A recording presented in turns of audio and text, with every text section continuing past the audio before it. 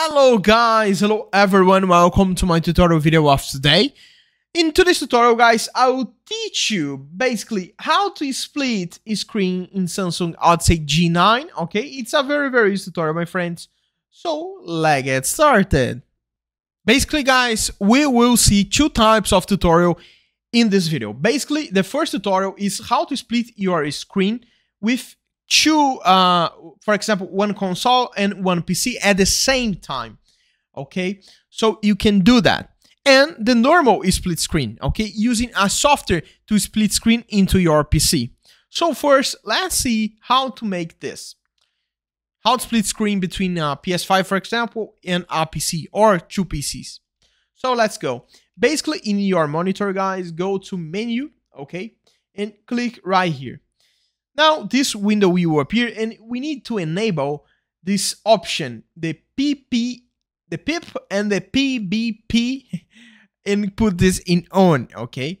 So here is off, put in on, and basically you can connect the cables of your PS5 into your monitor and the cables of your PC into your monitor too, and this will split your screen into two devices, okay?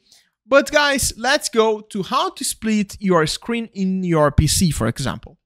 So to split your screen into your PC, let's follow this tutorial, okay? So let's get started. You need to download the Samsung Easy Box, okay? It's a software that split your screen automatically. So you go to Google, okay, and search for Samsung Easy Setting Box download. And you can click in the first option, Easy Setting Box. After that, guys, you just need to go in software, okay, and download this right here.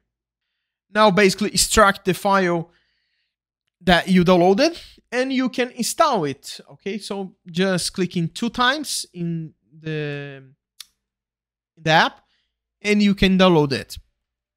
And guys, in the software, you basically open the program, okay, Easy Setting Box, and go to choose a monitor right here on the top, okay? If you have two, for example, and select the pattern that you want.